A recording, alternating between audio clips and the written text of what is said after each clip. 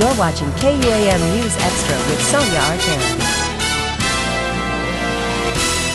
Welcome back. It's not only a local law, but a federal mandate that hasn't been complied with in more than a decade. We're talking about the revision of child support guidelines that's supposed to take place every 4 years.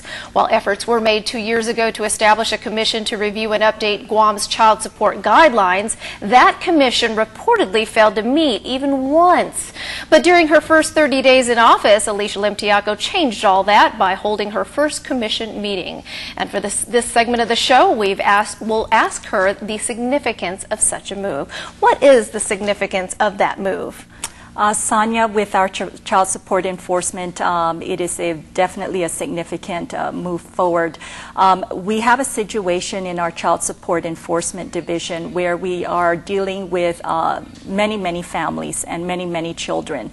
I always stress that it is so important that we do everything possible to again have strong enforcement of the guidelines to make sure that we are meeting the needs of the families.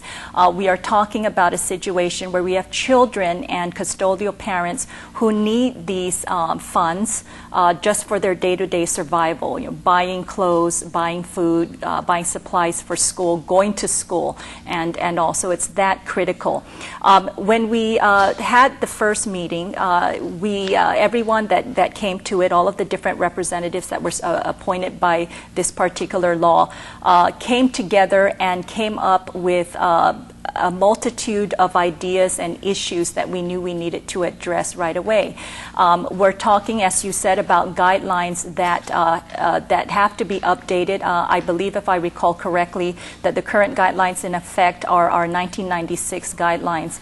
And we need to make sure that we make the modifications necessary. It can address all kinds of issues that pertain perhaps to the calculation of how much a custodial parent may receive on behalf of his or her children that are in need of support. It may encompass some issues regarding visitation and again how much credit perhaps a custodial or non-custodial parent may receive. You name it. It had to be done because it hadn't been done in 10 years, and kudos to you and your efforts.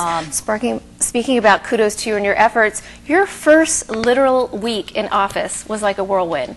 You were off the island and you were straight to the Supreme Court talking about the bond borrowing case. Where are we at with that right now?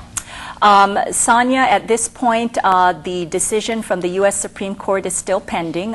We've indicated previously that, and we're hoping that we get a decision from the U.S. Supreme Court no later than June, which is approximately the time period when the U.S. Supreme Court goes into recess and starts taking a look at some other new petitions for writ of certiorari that have been filed. There are new cases.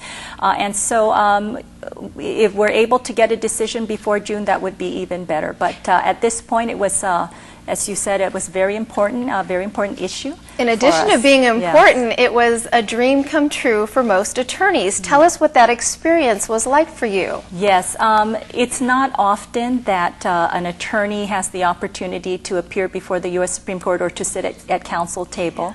Of course, we had the Washington, D.C. firm that had been retained previously argue the case.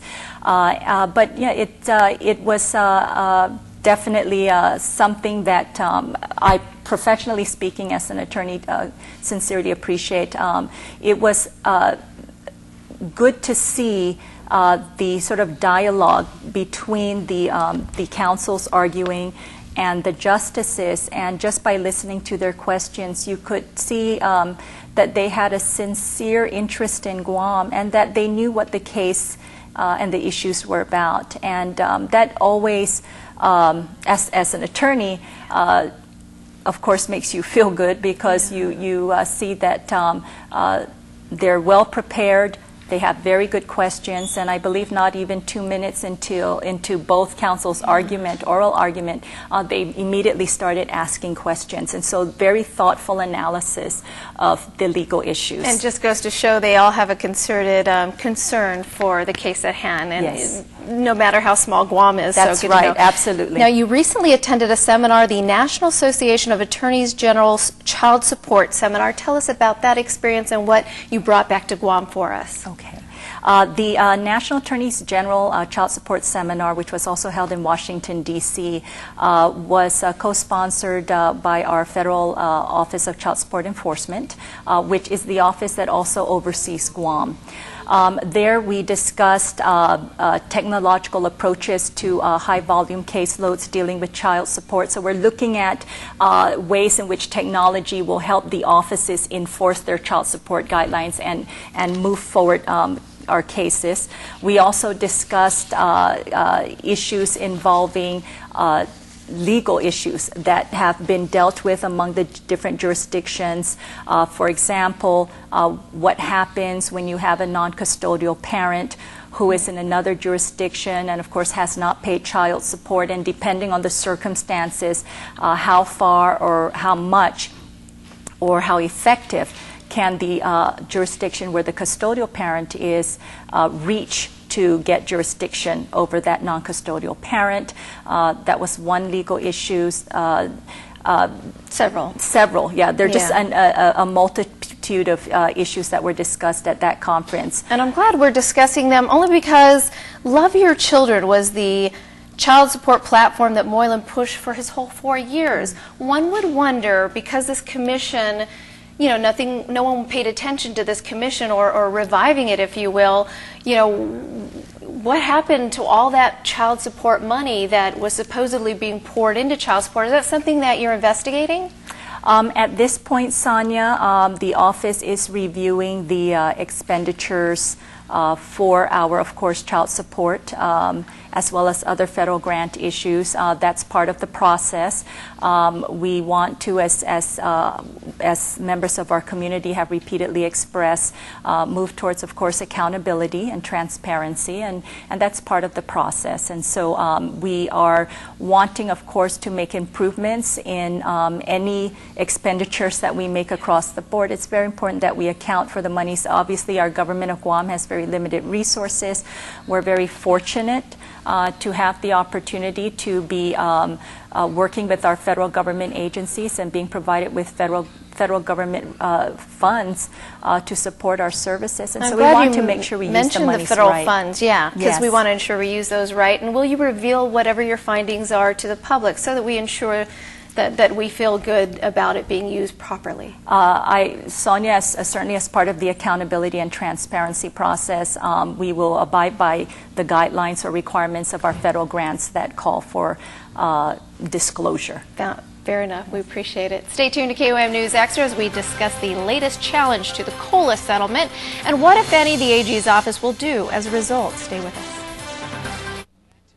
Did you know iConnect's prepaid has the most affordable peak hour cellular rate at 20 cents a minute?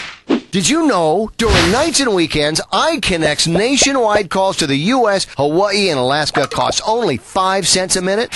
Did you know with iConnect's prepaid, you get unlimited push-to-talk in all 4 islands for just $1 a day? Get iConnect now, the biggest push-to-talk network at 888-8888. Push-to-talk that works.